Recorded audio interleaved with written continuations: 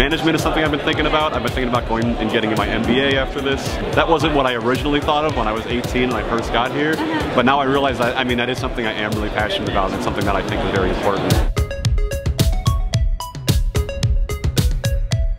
I grew up in a rural town in Mexico, and coming here and like exploring the United States, where like opportunities are everywhere, the doors are endless.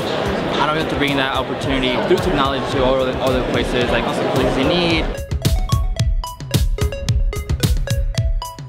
I'm here to actually look at some different intern opportunities. My first internship was in structural design for transportation for bridges.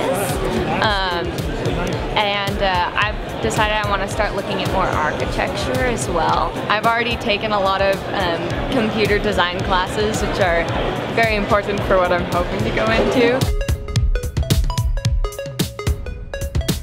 One of my internships was with Nine Power Clean Water.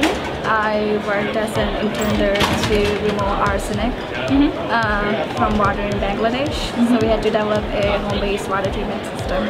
A lot of people don't have access to clean water in our world, and what water is so scarce becoming these days. It kind of inspired me to maybe start my own company one day.